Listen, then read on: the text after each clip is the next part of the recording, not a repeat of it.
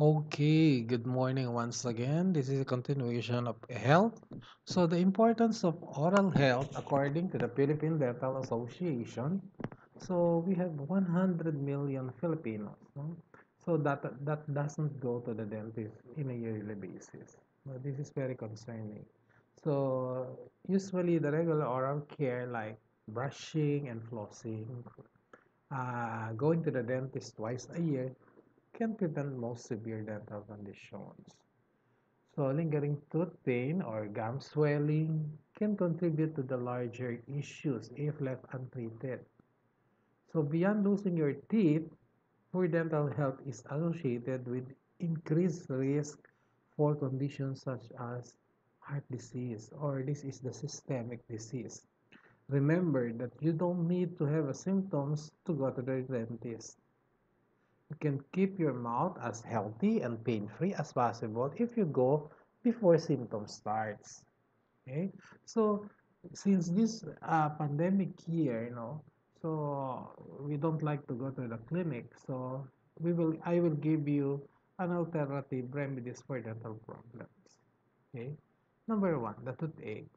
As we all know, toothache yan. Pag umatake yan, ang sakit niyan, no? Hindi lang sa ipin, the whole body, no? So, what can you do if you have toothache? It's very important to figure out what is the root of your discomfort. From there, you can determine how the best relieve any pain, swelling, or other symptoms. No? So, a regular salt water rinse and cold compress application can typically remedy, no, the minor irritation. But more serious toothaches may require a dentist intervention. Okay, so let's move on. So, salt water rinse. For many people, a salt and water rinse is an effective first line of treatment. Salt water is a natural disinfectant and it can help loosen food particles and debris that may be stuck in between your teeth. So, ito yung naglilinig, nagwa-wash out, no? So, treating a toothache with salt water, trusted source can also help reduce inflammation. Inflammation means pamamaga, no? And it can heal any oral wounds. So how do you do this? So just mix 1/2 teaspoon of salt into a glass of warm water and use it as a mouthwash. Number two, cold compress. No? You may use a cold compress to relieve any pain you're experiencing, especially if any type of trauma has caused your toothache. When you apply a cold compress, it causes the blood vessels in the area to constrict. This makes pain less severe. Then cold can also reduce any swelling and inflammation. Okay. So the approach here is hold a towel wrap bag of ice. Lagay niyo yung ice doon sa towel. Then put the ice bag on the affected area 20 minutes at a time. You can repeat this every few hours. Next, we have the hydrogen peroxide rinse. Na kayo matakot pag yung naglulununin ang hydrogen peroxide. So this may also help to relieve pain and inflammation. In addition to killing bacteria, hydrogen peroxide can reduce plaque and heal bleeding gums. How to do it? So make sure you properly dilute the hydrogen peroxide ha, hindi po pwedeng pure. Diluted dapat siya. To do this, you have to mix 3% hydrogen peroxide with equal parts of water and use it as a mouthwash. Don't swallow it, remember. The next one is the peppermint tea bags. So peppermint tea bags can be used to numb pain and soothe sensitive gums. You can use it to cool down before applying it to the affected area. So palamigin nyo lang muna. It should still be slightly warm. Huwag naman sobrang lamig. No? Medyo mainit-init pa ng konti. So you can also swap approaches and use this to cool rather than warm the area. Alam naman natin na ang peppermint, di ba, napakalamig sa bibig. So to do this, put a used tea bag in the freezer for a couple of minutes to chill it, and then apply the bag to your tooth. Next, we have the garlic. So for thousands of years, garlic has been recognized and used for its medicinal properties. Not only can it kill harmful bacteria that cause dental plaque, but it can also act as a pain reliever. How to use it? So you have to crush a garlic clove to create a paste and apply it to the affected area. You may wish to add a tiny bit of salt. So this is an alternative. You can also slowly chew a cloves of fresh garlic. Yun nga lang, mabaho sa bibig, diba? Then we can use also vanilla extract. So vanilla extract contains alcohol, which can help to numb pain. Pag sinabi mong numb, namamanhit. No? It prevents antioxidant properties, also make it an effective healer. How to use it? So you have to dab a small amount of vanilla extract onto your finger or a cotton ball, then apply it directly to the affected area a few times per day. Next, we have the clove. No? It has been used to treat toothaches throughout history, no? Because the oil can effectively numb pain and reduce inflammation. It contains eugenol, which is natural antiseptic. No? To do it is dab a small amount of clove oil onto a cotton ball and apply it to the affected area. You may want to dilute the cloves oil with a few drops of a carrier oil like olive oil or water. So do this in few times per day. Or you can also add a drop of clove oil to a small glass of water and make it a mouthwash. The other one is the guava leaf. So guava leaves has an anti-inflammatory properties that can help heal wounds. They also have antibacterial activities that can aid in oral care. So you have to chew fresh guava leaves or add crushed guava leaves to boiling water to make a mouthwash. Actually, guava leaves are maraming ginagamitan yan. No? Then you can use wheatgrass. Wheatgrass has countless healing properties and can work to heal your body from the inside if taken internally. It can relieve inflammation in your mouth and prevent infections. Its high chlorophyll content can also fight bacteria. So how to do it? Simply use wheatgrass juice as your mouthwash. Thyme. Okay? Napakabango nito. No? Thyme also has a powerful antibacterial and antioxidant properties that can help to treat toothaches. No? Dab a few drops of thyme essential oil and a few drops of water into a cotton ball. Then after diluting the oil with water, apply it to the affected area. You can also add a drop of the oil to a small glass of water and make it a mouthwash. Babango pa yung hininga ninyo. But, ito na, if your symptoms persist for more than a day or two, you may see your dentist. They can provide guidance on how to relieve your symptoms and prevent future pain. No? Hindi kayo, these are only first aid, no? Remedy lang to sa bahay. Eh kung hindi kayo makapunta, you can do it. You can do it, no? Pero if, no, be sure to go to the dentist. You should also talk to your dentist before using any of the following remedies. Lalo na kung pregnant kayo, buntis kayo, nagbe-breastfeed, or have any medical condition that may be impacted by herbal ingredients. Kasi minsan meron tayong mga allergic reaction, no, on that matter. So these are the samples, the bleeding gum. No, ito, mabisa dito is the lukewarm water with salt. try to gargle it, no? The signs and symptoms, no? Gum disease can be painless, no? So it is important to be aware of any of the following symptoms. Gums that easily bleed when brushing or flossing. So swollen, red, or tender gums. Gums that recede or move away from the tooth. Ito yung bumababa na yung gums na yun, nakikita na yung ugat ng ipin ninyo. Persistent bad breath or bad taste in mouth.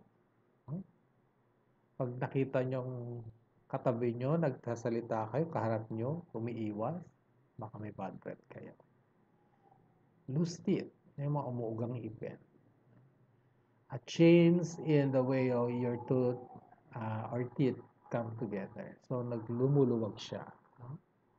So, a change in the feet of partial denture. So, minsan nag-iiba na rin yung fittings ng denture ninyo. Kung may denture kayo. Denture is postizo in Tagalog. So, visible pus surrounding the teeth and gums. Pag pinisanan nyo, may lumalabas na kulay puti or medyo madilaw-dilaw. Short or dull pains when chewing foods. Pag kumakain kayo, masakit minsan. No? Tingnan ikakagat. And teeth that are overly sensitive to cold or hot temperature. Tayo kasi mga Pilipino, when we drink hot, no, or when we eat hot foods, sasabayan natin agad ng cold. No? Nagkakaroon ng crazy line yung mga ipin natin. Pag sila ng crazy line, nagka-crack. No? So that is the cause. How to prevent it? So proper brushing and flossing go a long way towards keeping gum disease at bay. Using an antibacterial toothpaste or mouth rinses can kill bacteria and lessen the amount of plaque into your mouth. So removing dental plaque is the key to preventing gum disease. Kasi sumisiksik yan doon sa ilalim, pagitan ng ngipin at saka ng gums natin. So that we can improve the health of our mouth. So, salt water rinse, sabi ko sa inyo, pag namamaga itong gums nyo, the best din ito. No? It has a anti-inflammatory and antiseptic property that help reduce the swelling and combat infections that cause bleeding gums. All you need is warm water and some salt. Mix the two and rinse your mouth thoroughly with the solution. Use it at least 2 to 3 times a day. Mumog nyo yan. Then we can use also honey. It takes some raw honeys on your fingertips. Be sure that your honey is pure, ha? Hindi yung nabibili nating mura. Kasi yun, napakaluan na yun. May ingredients na iba. And massage it to your gum gently. Kasi ang honey kasi, pag pure, medyo maasim-asim na matamis. And this has an anti-inflammatory properties that help keep the bacteria causing bleeding gums. Make sure you apply honey on your gums regularly. Cranberry juice, no? Take some unsweetened cranberry juice and drink it on a daily basis. Cranberry comprise phenolic acids and anthocyanins, which are known to have an antimicrobial properties that help keep your teeth and gums off the harmful bacteria. Be sure na wala siyang sugar. Ha? Then, oil pulling. No? Oil pulling is a process of swishing some oil in your mouth to help fight infections that cause your gums to bleed. So, rinse with coconut oil or sesame oil to ensure that your mouth is worry of harmful bacteria grow. Turmeric, no? Luyang dilaw. No? Turmeric has long been known to help heal infections. Take to its therapeutic properties. Thanks to its therapeutic properties, no, it's curcumin compound said to have anti-inflammatory and antimicrobial properties that help stop the gums from bleeding.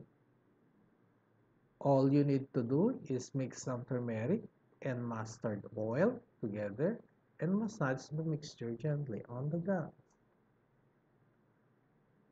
But, okay, ito na naman, no? A professional cleaning by your dentist or hygienist is the only way to remove plaque that has built up and hardened into tartar. Hindi nyo matatanggal yan with the ordinary toothbrushing and flossing. So, you need help, no?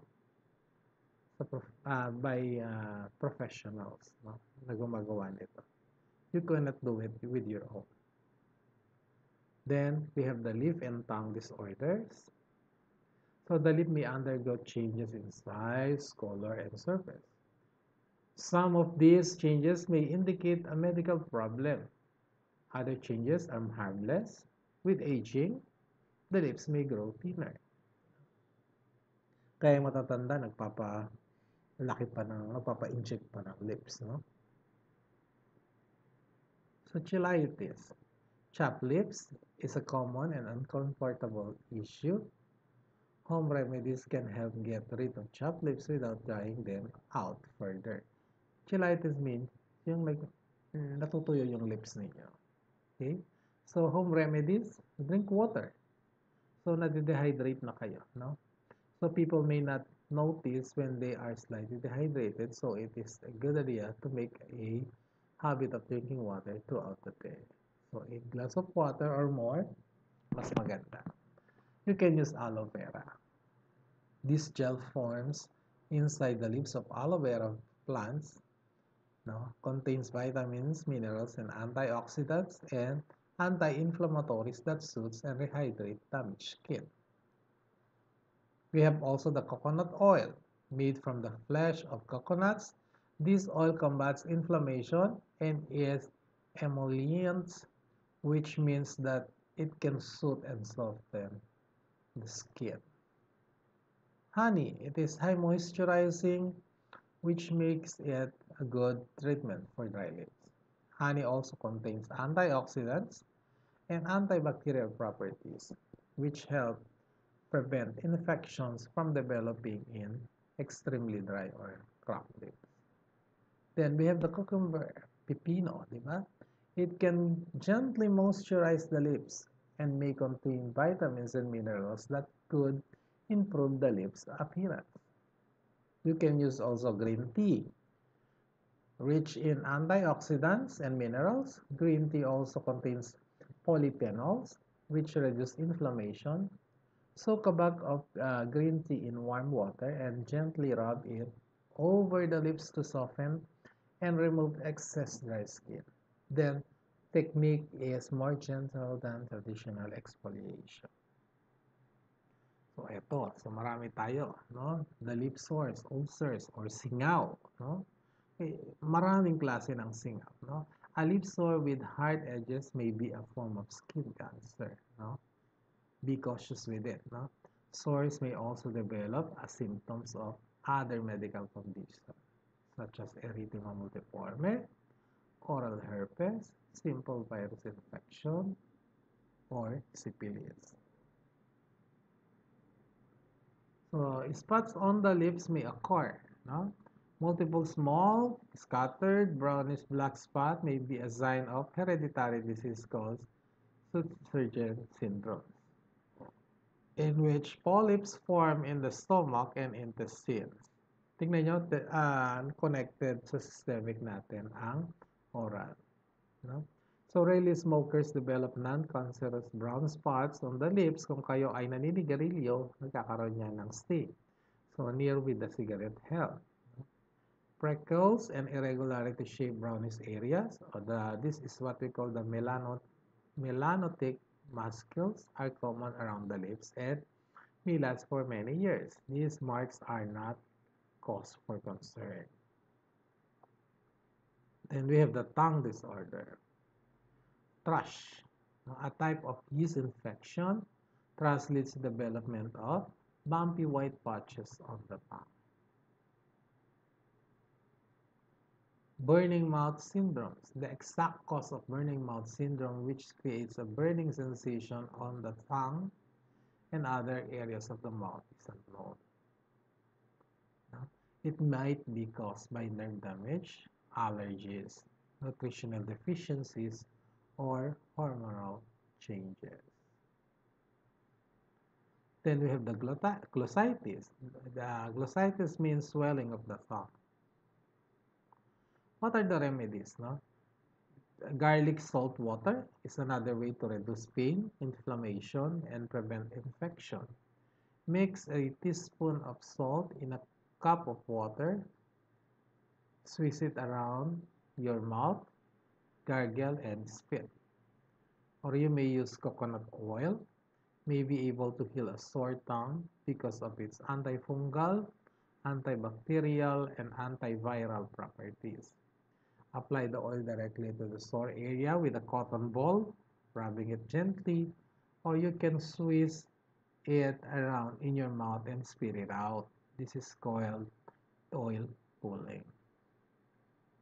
Honey, a natural antibacterial and has been shown to be effective in treating several types of wounds. You can rub a bit of honey directly on the sore area a few times per day or drink a water tea with honey. Ice pops, and cold water. So ice has numbing qualities. So drinking ice cold water or sucking on an ice cube or ice pop can help relieve some tongue soreness, including soreness caused by dry mouth or a burning mouth. So you have to avoid spicy foods, irritating foods, no? Like acidic, no? No? Like pineapple, lemon, tomato, of course, spicy, chili, no? It can worsen the tongue soreness. Until the soreness goes away, avoid these foods. Eat, instead, you have to eat soft, bland foods like mashed potatoes and oatmeal. You can use also aloe vera. This is known for its skin soothing abilities. This also applied to the tongue. You can rinse your mouth with aloe vera juice and few times per day. So that's all for the remedy on the oral health. No? But always keep in mind that these are only temporary. You have to seek a professional doctor or dentist. Thank you and good day, everyone.